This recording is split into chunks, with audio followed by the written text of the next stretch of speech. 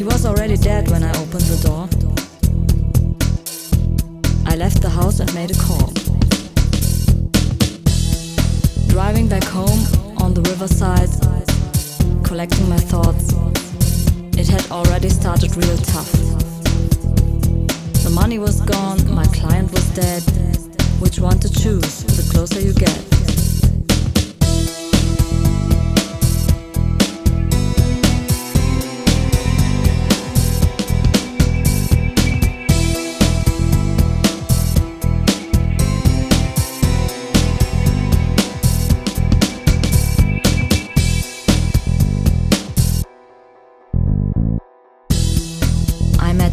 Down at Daisy's Inn, he was still hanging around between the city's sin.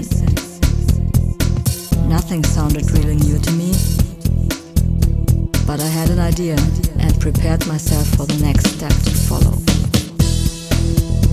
I arrived at Harvey's at 1:15.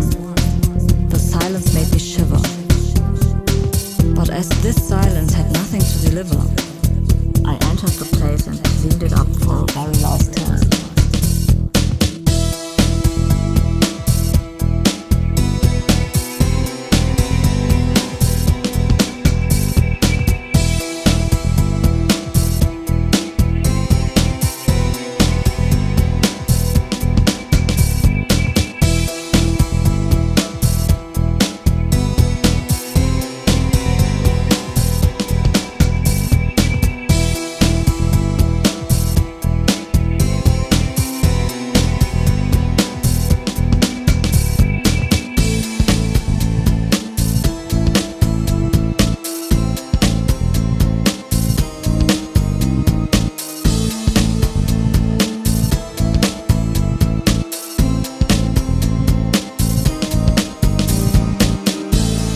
People say in the heat of the night, one will forget and do it right.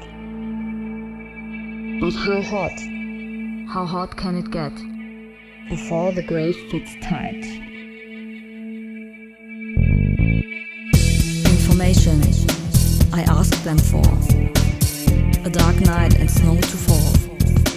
They were really dead, and I was up to breathe. I left the house and made a call.